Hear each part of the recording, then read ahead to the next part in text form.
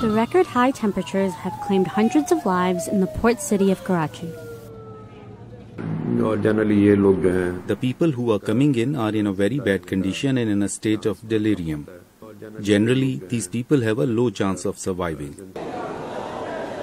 Pakistanis are usually used to rather high temperatures.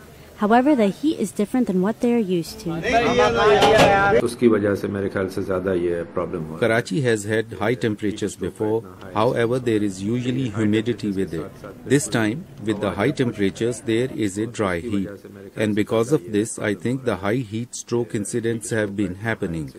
According to the reports, most of the victims of the stifling heat were elderly and children. Unfortunately,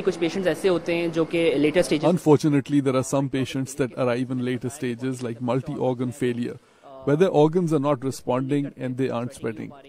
It is harder to recover in the later stages. If the patient is brought in earlier stages, then the chance of recovery is almost 100%.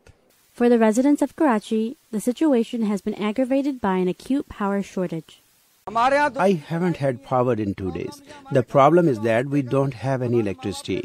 My parents are suffering, my kids are suffering, but nobody cares. What can we do? We are already sick of it. Reports from the city's overcrowded morgues tell that the woes of the victims did not end even with their deaths.